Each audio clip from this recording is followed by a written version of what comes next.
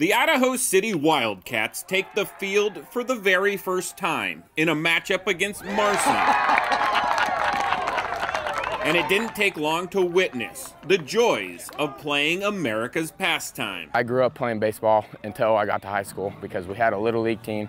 And I used to play in Boise, and then I played for a couple years up in Idaho City. But then when high school rolled around, there was nothing to do in the spring but track. We were starting from ground zero. We had nothing. But thanks to an $11,000 donation from Dick's Sporting Goods,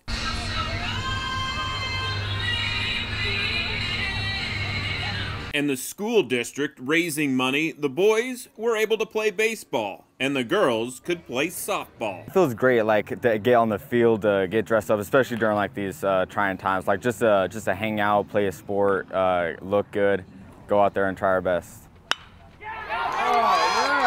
Noah Erb got Idaho City's first hit, and in the second inning, Thomas Luthi struck out the side, stranding two Marsing runners who were on second and third with nobody out. It's so much fun just to come out here, play baseball, and I'm just so thankful that we have this opportunity to do it. Both teams showed a little bit of rust in the first game of the season. Plus, the Idaho City kids haven't played baseball for a few years. They have to practice in a gym because they still have snow on the ground up there.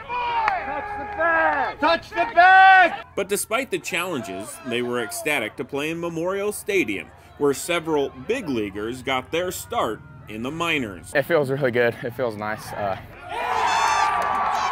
to know that there's that many people that care about us and care about us having sports. Steve Dent, Idaho News 6.